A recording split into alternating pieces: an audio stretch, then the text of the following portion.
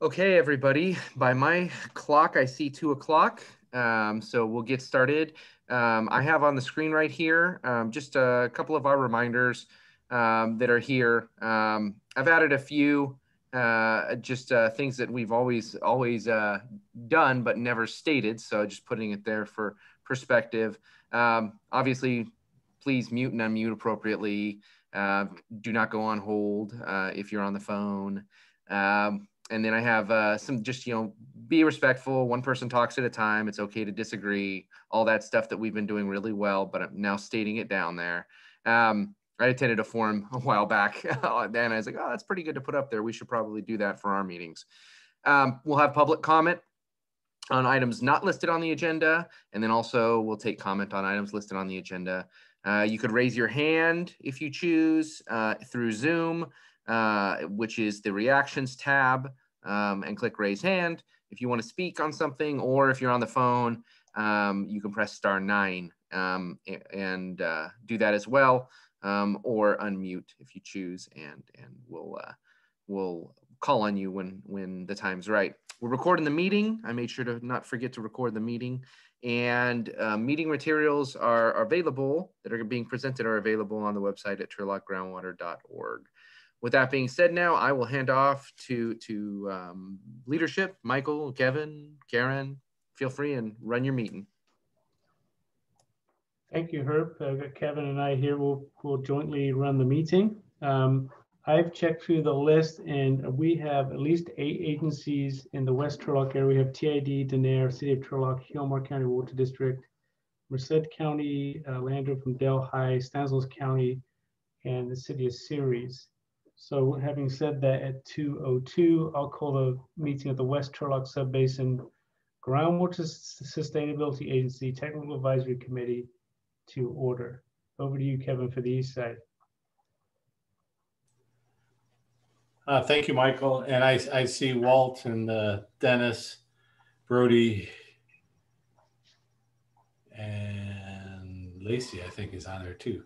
So we have a quorum on the east side. So we'll call the meeting to order at 2:02 as well. Thank you. Wonderful. So our first item on the agenda is number 4, public participation. This is the time set aside for members of the public to directly address the Technical Advisory Committee on any item of interest to the public that is within the subject matter jurisdiction of the Technical Advisory Committee. You can speak now. If you do want to talk on an item that's on the agenda, you can hold those comments till later or speak now. It's up to you. So with that, is there any public participation?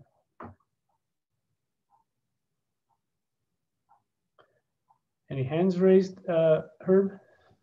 I'm not seeing any at current, but if anybody, just in case, if anybody does want to speak, now is the time to do it. If you want to go off of mute, you don't need to raise your hand. It's always just nice for organization's sake.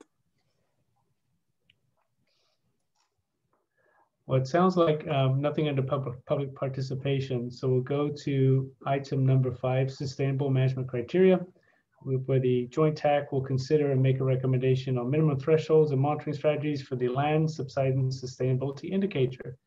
And with that, we'll hand over to Phyllis Stannon of Todd Groundwater. Thank you, Phyllis. Yes, good afternoon, everyone. I'll get this up on my screen and we will take a look. We just have one slide to see today. And can everyone see my slide? Yes. Thank you. Let's get a little bit larger here so that we can focus on this. So if you attended our last TAC meeting, Liz did an excellent job, I hear, at presenting the details of the subsidence undesirable result framework that we had put together. And I think that I won't repeat any of the information that she provided, but she was recommending from the technical team that we look at the Western Lower Principal Aquifer and set the minimum threshold at the top of the Corcoran clay, and that we adopt a framework that we had previously put together that looks at an exceedance of a minimum threshold at a designated percentage of land subsidence monitoring locations. And the monitoring locations, as everyone knows, is currently in flux. So we don't quite know the number of monitoring locations that we're going to have. At this point, we have something on the order of about 8 locations. And we would be looking at the MT at those locations and an exceedance of that in 2 consecutive spring monitoring events to trigger an undesirable result. So, and then the definition that we have all talked about for the undesirable result for inelastic land subsidence is repeated at the top of this slide. In addition to setting the MT at the top of the Corcoran clay, and in addition to agreeing on the monitoring framework, whereby we would be looking at an exceedance of MT in a percentage of monitoring locations and during 2 consecutive spring monitoring events, we also wanted to recognize that there are some additional monitoring strategies that we're proposing. In addition to groundwater elevation monitoring specifically, we were recommending that we also supplement that with a review of additional screening level data. So this would be just on a screening basis only, that we would be looking at 2 data sets that are publicly available. One being the INSAR satellite remote imagery available that DWR has been publishing on an annual basis, and also a high quality global positioning system station, a GPS station that USBR has been monitoring. And so that would give us additional information to bolster our understanding from the groundwater elevations that are part of the monitoring program. Recognizing that there may be additional monitoring strategies in the future if additional GPS stations are installed in the basin, and also recognizing that there may be the opportunity to pull in additional monitoring wells as they are drilled and installed in the western lower principal aquifer. This information has now been vetted and discussed at length with the ad hoc committee. And my understanding is that the ad hoc committee is comfortable with the technical recommendations being made from our team. And so I wanted to put this in front of the TAC today for the full tax consideration and approval if so warranted. And so I will turn it back over to Michael to see if there's any additional questions and or to recommend TAC action. Thank you, Phyllis. And yeah, great follow-up on the wonderful presentation we got from Liz at our last meeting. So with that, any questions for Phyllis? Obviously, we're looking for land subsidence based on water levels above the Corcoran, and then double checking that or cross-referencing that with actual ground level monitoring using INSAR and other interesting technology. So we have a question is, what's an MT, so a minimum threshold? So maybe Phyllis, we've got a question in the chat box. What is an MT and how does that work? That's a good question from the public there. Sure. So a minimum threshold is a quantitative measurement by which we will use to identify groundwater conditions that we want to avoid. And those are in the terminology of SIGMA defined as undesirable results. So the minimum threshold is the quantitative measurement that defines undesirable results, and in particular for this sustainability indicator, land subsidence. And it's just, Rhett has a question. It's related to that. It's like he doesn't, where he lives or where he has a well, doesn't know where that is in reference to the Corcoran clay. So he's at Quincy and Service, so that's northeast of Turlock. I'm guessing up towards Ceres. I don't know, Phyllis, it's kind of a tough question, but I don't know if you have any of your slides available you can access to maybe show the presentation from last time. I think because I had the Corcoran clay, the eastern extent on it. Yes, let's show this. Give me 1 second. Can you see the map yet? Yep, we can. Okay, so here's the city of Turlock outlined here. This is 99. And the red line that you see that's dashed and runs through this area is the approximate extent of the Corcoran clay, whereby on this side of the line to the west, in the subsurface, we have this clay lens called the Corcoran clay, and that actually deepens and thickens to the west, and also rises and thins to the east. And east of this line, in general, we don't see that typical blue plastic Corcoran clay. So it looks like where Rhett is, that's the questioner from the public. His property is not even, it'd be east of Santa Fe and Gear, so it wouldn't be in the area that has a Corcoran clay level. That's right. So this minimum threshold would not be applicable to his well. Right. I think he's moving on to the next question, which we haven't got to yet, is, you know, having a groundwater level in that area, how would it affect rural domestic wells? And so one of the criteria, sustainability criteria we have to get to, we haven't got there yet, is groundwater levels. And I know this is kind of a little bit off topic, but having this great public engagement is always a good thing. Maybe Phyllis, you want to talk about that a little bit right now? If you can see the chat box, you can see that question. But it's a great opportunity to get the message out.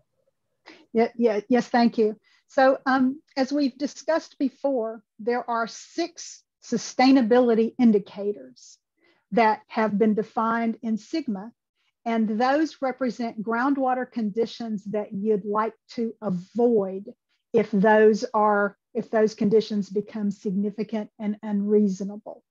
And land subsidence is the one that we're talking about today, but there is also another sustainability indicator that's referred to as the chronic lowering of groundwater levels. And we have talked really over the past year or so about all of the sustainability indicators, including the chronic lowering of water levels. And in particular, we have talked about how some of the declines that we have seen in water levels have created some adverse impacts to some of the wells in the area. Many of the domestic wells that had issues during the drought of record were replaced and have been drilled. And we are going to be working with the ad hoc committee and this TAC on better defining a minimum threshold for the chronic lowering of water levels. And that's coming up in the next several months. We're going to be defining detailed minimum thresholds for all of our sustainability indicators, including the chronic lowering of water levels. This is Rhett. Do you hear me? I do hear you. Hello. Yeah, go ahead, Rhett. So I'm interested in the minimum thresholds for a number of reasons. Number one, let's just be selfish. My domestic well, in setting a minimum threshold, if we're looking at land subsidence, isn't that something that occurs after wells go dry? The first indication of too much pumping is domestic wells go dry, and then second is land subsidence. Is that correct, or am I not correct? Well, that certainly can happen. It doesn't mean it has to happen, and it doesn't happen necessarily in that order everywhere. So it sort of just depends on where you are.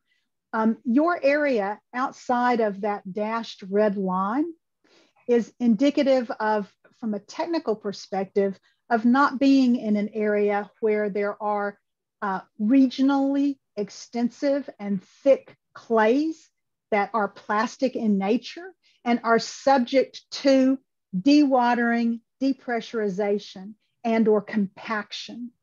And when you have declining water levels in the subsurface that affect these sort of regional clay layers, that's when you compact in the subsurface and the land sinks. So that's the subsidence piece of it.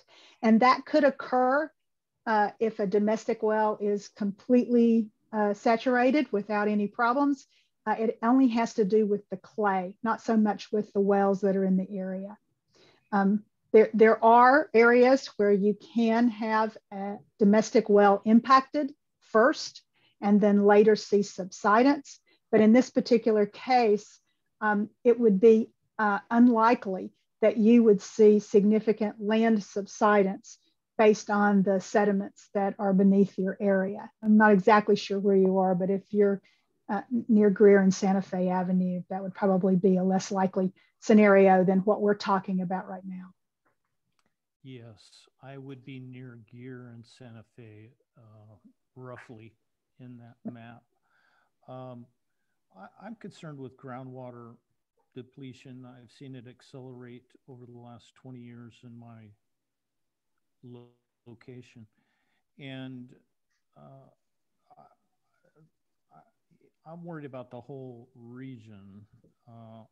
But I like to be selfish because I can link my selfish things back to examples that have happened to me in the past. So I have had my groundwater lowered enough that my domestic pump, which is fairly new, 2004, was dry. And we've had some weather experience that's unique. Going forward, we're going to have more unique situations with climate change. At least that's what the scientists tell us. And so we have kind of a fragile access to groundwater in the rural area. If levels are going to change up and down, and mostly down over the coming decades, we're going to have a really difficult time accessing groundwater. I think the most urgent need is for our domestic groundwater. If we're out of water here at my house, I think we're going to be in a hotel pretty quick. That's concerning. And then obviously the ag use, which in the Turlock irrigation district, we call it conjunctive, where we have, hey, you're lucky you have access to surface water, and you also have access to groundwater, but going forward, maybe that access to groundwater is more fragile and it's regulated and we have to meter it and all that. But back to the minimum thresholds, when we're talking about subsidence, that seems like an extreme event. So obviously we don't want to get close to subsidence. Backing off subsidence, we don't want to get close to dewatering domestic wells. That counts for municipal domestic wells, which would be, employed by Keys and Houston, Ceres, even Turlock with, even Ceres and Turlock with their surface water augmentation that they plan going forward. There's still going to be use of groundwater for domestic use. So I know this is what this whole thing is about. It's about getting to a sustainable thing. And my interest is making sure there's some logic to how fragile this access to groundwater is for a number of us, if not all of us. We're all, it's a very expensive infrastructure that each of us and all of us together have in this access to groundwater. We certainly want to set minimum thresholds so that they're generous enough we don't have to expend significant amounts of capital to get back to what may have been an incorrect setting of a minimum threshold. Anyway, that's all I have. Thank you. Thank you so much, Rhett. That's exactly, you hit the nail on the head when you said that's what this is all about. And I don't know if you've had the opportunity to attend previously. I'm sorry, there's usually a long list and I'm not exactly sure who has been attending. but we've certainly focused quite a bit on the domestic well issues. And in particular, there were a number of wells that were impacted during this most recent drought of record. The 2013 to 2016 timeframe was a very difficult time for many domestic well owners, not only in this subbasin, but all along the Central Valley. So we have focused on that, and we have put together quite a bit of information on that. And we are very cognizant of adverse impacts to municipal and domestic wells, and we'll be considering that in setting minimum thresholds for chronic lowering of water levels. We're going to be setting minimum thresholds for all of the sustainability indicators, and so that's all. We've talked a lot about it, and we're going to be doing the quantitative assignments very shortly. So stay tuned. All right, thank you, Red. Thank you, Phyllis. Do you have any more questions for Phyllis on the sustainable management criteria for the for subsidence and the wording that Phyllis and the team with the ad hoc TAC committee put together?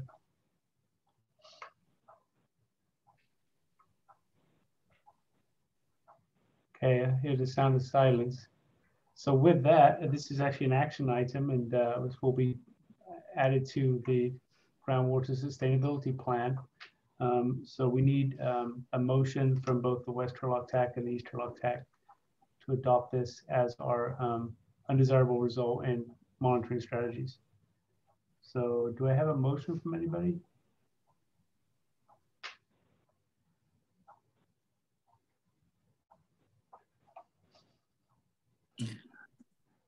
Yeah, this is Walt Ward. I'll make the motion to approve the sustainable management criteria related to land subsidence. Okay, it sounds like a motion from Walt and a second from Curtis. With that, any other discussion? We'll go to a vote. Okay, so all those in favor of the action signify by saying aye. Aye. Aye. Aye. Aye. Any opposed on the West Turlock? Any abstentions? Okay, motion stands approved. Over to you, Kevin. Thanks, Michael. So does the East Turlock Subbasin GSA TAC want to follow suit with a motion? I'll make the same motion, Kevin. Thank you, Walt. And this is Brody. I can second that. Thank you, Brody. Any further discussion or questions? Hearing none, I'll call for the vote. All those in favor signify by saying aye. Aye. Aye. Anyone against? Not hearing anyone against, it passes unanimously. Thank you. Okay, thank you, Kevin. Thank you, Phyllis. Moving on to item number 6, project schedule. Discussion regarding project schedule and timeline, and the tax process for compiling and incorporating comments into the draft groundwater sustainability plan. Okay, Debbie, over to you. Thank you. Okay, let me see if I can share my screen. Give me just a sec. I have a little bit of a presentation, not a lot, but okay. So I'm assuming everyone can see this. So let me make it a little bigger, maybe. Okay, hold on. Okay, I think that works. Does that work? Yeah, we see the full screen version, Debbie. Perfect. Thank you, Herb. Okay, so you've all seen this slide before. Phyllis shared this with us in February, and it represents a revised schedule that she put together to move us through the remaining process. Remember, we need to get to adopting the GSP in January and submitting it to DWR. And so this represents the various sections that will be developed for the GSP. Back in January, the consultant team provided a draft of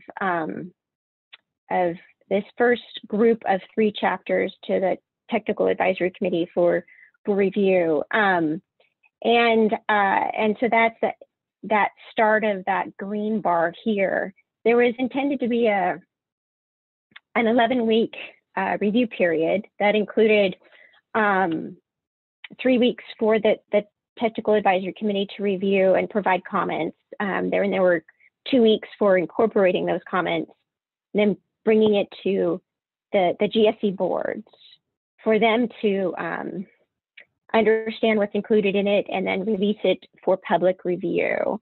Then there would be a 4-week public review process, and then an additional 2 weeks at the end to kind of work through any public comments that we received or comments from the GSA, and then taking perhaps some action at the end of this green bar to finalize each of the sections as you move forward. And so you see the first section, which included some administrative stuff and the basin setting. Then the next green bar represents the water budget and groundwater model section of the GSP. And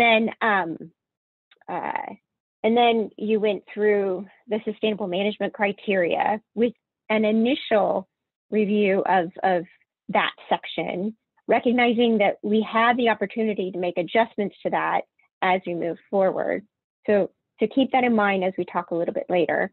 And then the final green bar includes the last 4 chapters, which includes sustainable management criteria, monitoring networks, projects and management actions, and the implementation plan. So that's another big chunk at the end, with the idea that we would finish the review and then have a little bit of time at the end to finalize and incorporate comments and wrap up the GSP, do additional outreach. Oops, sorry.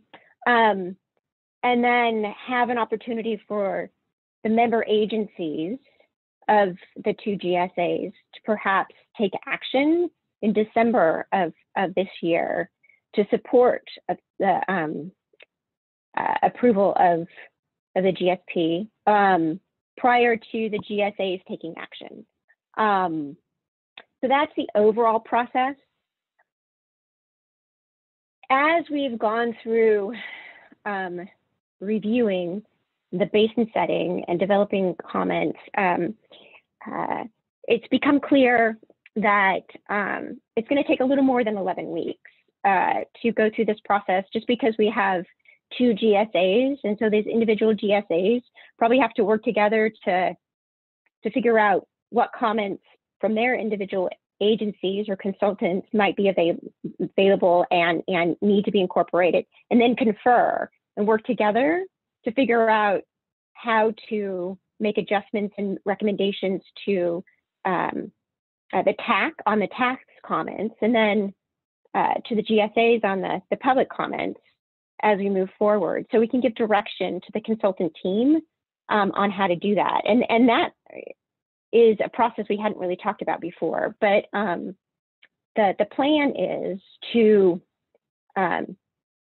work through this basin setting section to understand kind of the timelines and how it impacts it, and then make adjustments as we move forward to the rest of this to make sure we kind of stay within the overall timeline that we have, and to work through the kinks in that process.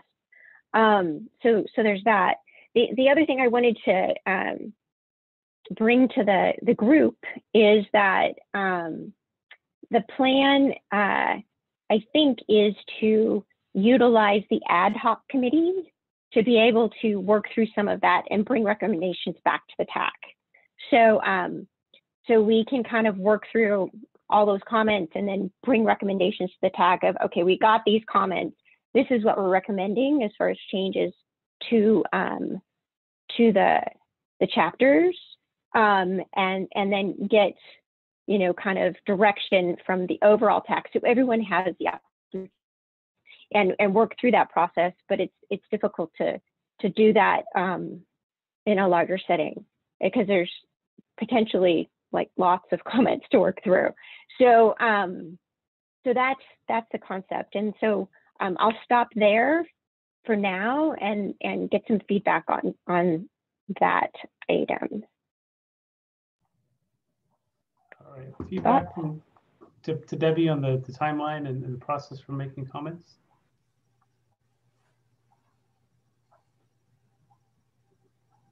Anybody? Hi, this is Rhett. Oh, hi, Rhett. Hi. I'm a little lost in all this. Bear with me. Focused on projects and management actions. I've been involved, well, I'm listening in the background to some meetings on the groundwater, and I'm trying to get up to speed now. I've heard projects mentioned that would be something like, hey, we're gonna get TID to put some groundwater on this soccer field, and then we're gonna get credit for that because we spent the capital to get that infrastructure built so that that soccer field could get wet in Turlock. So now I get that water out of the Turlock groundwater. That was a project that I heard proposed. Is this typical of what we're talking about in this section, projects and management actions?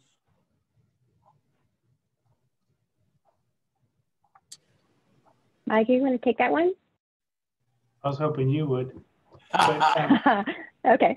Kevin, I can. if you like. You go ahead, Debbie. Then Kevin, you want to join in after that? Sure. Sure. Okay. So we've just started on the project and management actions section. It could be a number of things, and there may not be.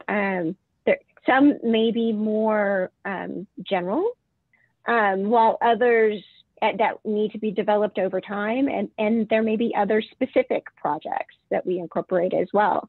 And so I don't have a specific, I hadn't heard that specific example, but there have been discussions with respect to finding ways of making use of surface water resources to have a more dedicated recharge program than what the district has done in the past with respect to conjunctive use, which would help increase the amount of water that we get into the ground.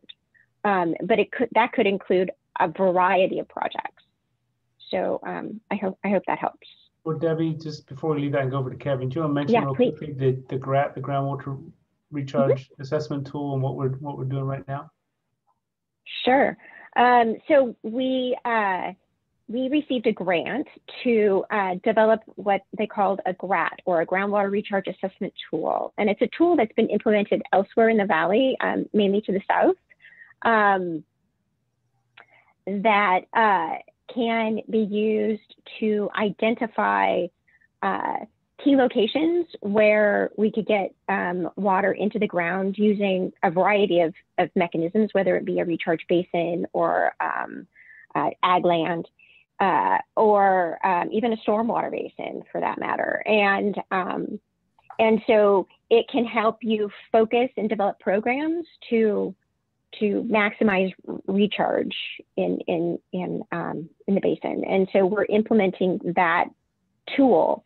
So at first it'll be a little bit of a planning tool, and then later it can be evolved into an operational tool. So say you have a certain amount of stormwater that you can move into the basin, how do you make the best use of it? And so we're working on those types of tools to help facilitate the recharge within the sub-basin. Okay, a follow-up question. And this this may get political. I don't know. I'm not up to speed on East versus West GSA within the Turlock Basin. But here we go. So if I'm in the East Basin, then I think my incentive is to spend capital to get surface water to recharge groundwater. if I'm not in the East Basin, and I'm in the West Basin, then my incentive, and it is my incentive, that we use surface water to recharge in the West Basin, and the West Basin gets credit for the surface water that we already have access to. Am I incorrect, or am I out of line? Or are we all together on this? Are we working at opposite ends of a political problem here when we put East Basin and West Basin together and trying to agree on how we're going to solve the groundwater levels in the Turlock Basin?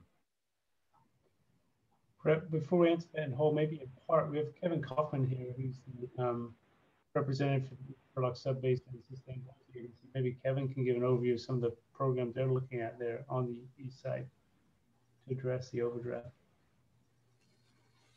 Thank you, Michael. Yeah, Rhett, I don't think you're far off. I would word it a little bit differently, but yeah, the East is challenged in that it doesn't have any water supplies, surface water supplies. So yes, a lot of their capital will be expended to purchase surface water supplies in order to try to balance the basin. So I think you're right on the second point. As far as the first point, I think you're right too, that soccer fields in the city of Turlock are good options for taking stormwater, and they're already designed to do that. But it's taking surface water, not taking groundwater. That would be the only change that I would make to your comment. But and I agree with everything that Debbie said about the GRAT tool and its defining projects. But just a couple of examples. The West GSA does have the water, so it's going to be easier for the West GSA to capitalize balancing the groundwater basin on the west side. One of the biggest projects coming up that's going to be in the management actions is the project that hopefully will start being built this summer, and that's the joint drinking water treatment plant for the city of Turlock, Ceres, and a number of other communities. That'll take surface water to those communities that have relied primarily on groundwater over the years. So that's a big shift. That's a big management action that we'll be taking.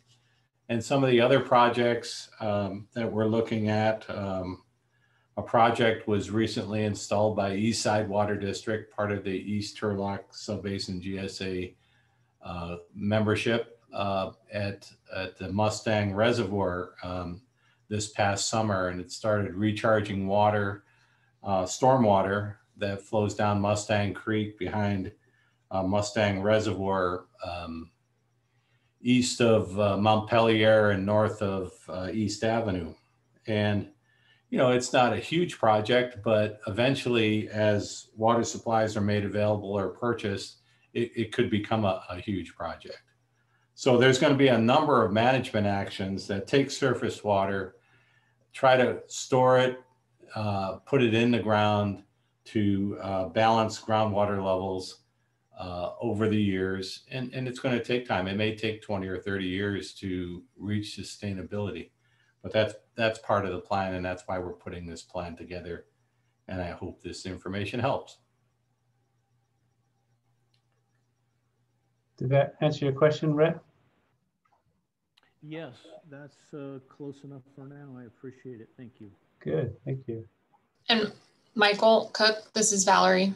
I just had one thought on that. When obviously that chapter is yet to be written, but there are several SGMA requirements that when you write it, you have to identify a number of things that are kind of interesting.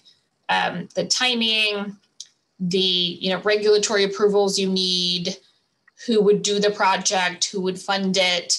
So really, as just those simple kind of disclosure requirements, hopefully we'll shake out projects that are, ones that are kind of shovel ready, ones that are medium priority, maybe down the line in 5 years, and then those that are more conceptual. Because remember that we can put projects into the GSP and you don't have to do the EIR for them, but before you implement them, you do. So you'll have to evaluate, how many soccer players you get wet at some point, but not in the GSP. So there are some requirements, and it'll probably weed out some of the projects. Thank you, Valerie. That's helpful too. And then, as you know, as Debbie was showing here on the timeline or the schedule, it's a tight timeline. We've got a lot of work to do, obviously, to get this in on time to DWR, and we have to do that. There's no shifting of schedule. So just so everybody knows, Turlock Irrigation District now has a contract with Montgomery and Associates. And the main person we'll be working with is Derek Williams.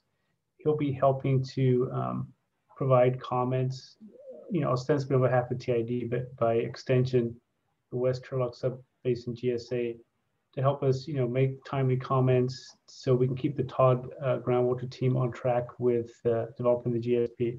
I'm sure, like you, no one's got a whole bunch of extra time in their schedule right now to spend a lot of time leafing through the GSP and getting comments in on time. And so in order to keep this project on track, TID has that contract with Montgomery and Associates. So hopefully it's can be helpful for TID and the West Turlock, and ultimately for the joint TAC, so that we can all be reviewing comments at the same time, getting the right back and forth, and then getting the chapters done quickly and efficiently and timely in a manner that is good for everybody. So I just want to update the team on that while it was in my mind and Debbie was talking about schedule.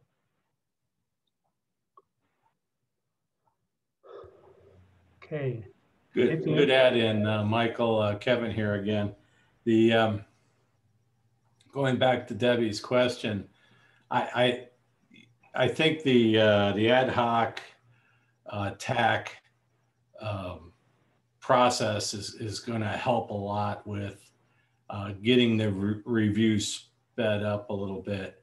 I think the first 3 chapters of the GSP were difficult in that it was a training for us all, and I'm not sure the other chapters are going to be as intense.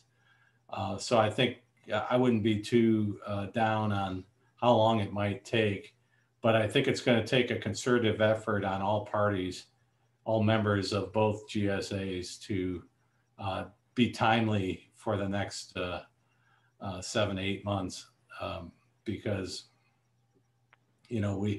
we can't let what happened with the first 3 chapters happen in all the chapters. I agree with Debbie. I don't know what else we can do besides that at this point, is just to make a commitment to recommit to being timely.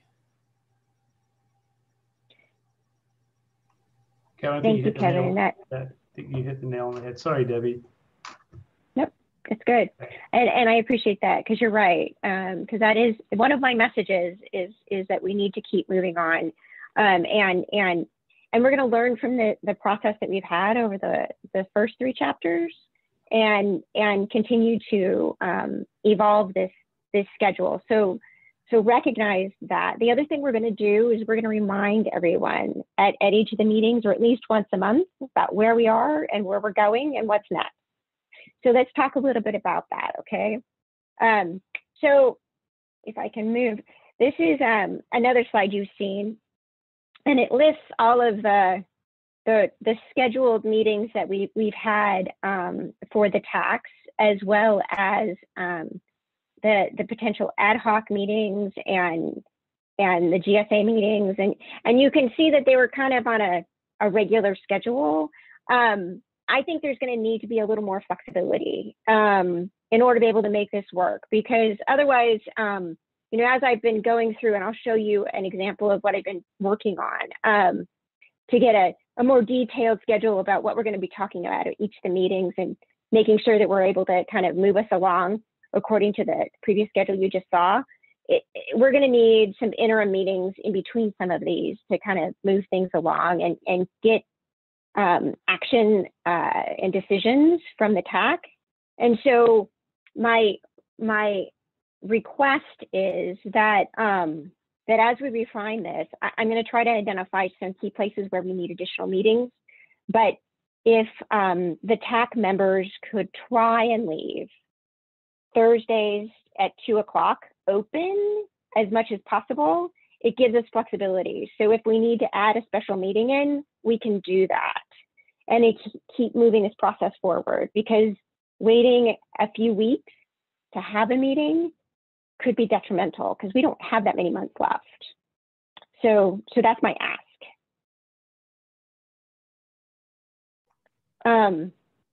And then for the ad hoc meetings, we have a general schedule for those, but we can be a little more nimble with that because there's less people to try to coordinate. But to take any action at the tax, we need to have a quorum, and that takes, having enough people there. So that would be my ask, and I'll stop there and have conversation. Thank you, Debbie. Any questions on that? So if you could kind of block out as many Thursdays as you can, Thursday afternoons from 2 onwards, that would be good. And I think Kevin made a good point. None of us have gone through developing a GSP before, right? We're all new to this, and the first 3 chapters were hard, but I think, again, it's kind of a training exercise too.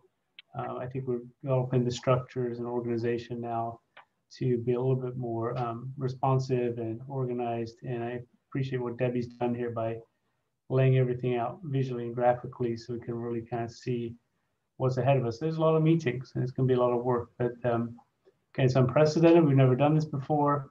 And I think we'll be pretty pleased at the end of what we can accomplish if we keep working together like we have and will do. Anything else on the schedule from anybody? I've got one more slide. Go ahead, Debbie. Sorry. It's all right. So this is what we've been working through, and I want to kind of talk a little bit about it. So we're developing a list of all the meetings and what the topics are going to be. So the plan is to line the rest of them out. This is just an example through next meeting. So it kind of shows what the plan is, which is a climate change scenario discussion. And then the ad hoc meeting before that, where we're going to talk about the preview the slides and give feedback and get input from the technical team so we can provide some recommendations back to the TAC. And so we're going to have this kind of laid out on the website, and it'll change. So over time, there may be a situation where things get pushed. Like, for example, the red here from the last meeting we had, we didn't make the decision on the minimum thresholds. It got pushed to today's meeting. And so you can see here that it got added in. And so this is going to evolve over time. So recognize that. But it gives people an idea about what's happening at the next meeting and what to expect as we move forward, so they can be thinking about how to provide input and feedback. And also, I'm working with Herb on figuring out where to put this, but I think it'll be helpful. And also, quite frankly, people can then maybe take a look at this and they're thinking, well, when did we talk about climate change? They can go back and look at this list and then go back to the calendar and find the presentations and that sort of thing. So that might be helpful as well for folks. I'll stop there. This is very, very helpful, Debbie. I really do appreciate it. Any questions for Debbie? Okay, one last thing, sorry, and then I'll let you go. I do apologize, go right ahead. So the next thing that we really have to get through, and we took one action today, which is dealing with subsidence and the minimum thresholds there, is establishing those minimum thresholds and other sustainable management criteria so that we can start developing the sustainable management criteria section draft. That's going to be key in the coming meetings. I know we've talked about it over the past year. We've developed some technical memos. We're going to use those, but we have to have actions by the TAC in order to be able to move forward. And I know there's been some hesitancy, I think, to make a decision because we didn't understand how it relates to something else. But as I understand it in talking with Phyllis over time, it all works together, and we have to have something in place so that she can draft it so we can all see. And so it's kind of a bit of a chicken and an egg kind of thing. You have to make that decision in order to be able to see how it all fits together. And we're going to have the opportunity to revise it and relook at it. And you saw that in the schedule here, right? We have this initial draft, but then we have an opportunity to revise it, and then it'll be reviewed again. And so remember that as we move through making these initial first decisions. Okay, so that's all I had. Okay. I mean, this is Kevin. I agree with Michael that new table that you're using to define the topics of when they would be considered by the ad hoc and the TAC is I think will be very helpful. And thank you for putting that together. And it goes, the example I would go back to is Rhett's questions earlier on about the chronic lowering of groundwater levels as compared to the MT that we talked about today, the minimum threshold that we talked about today.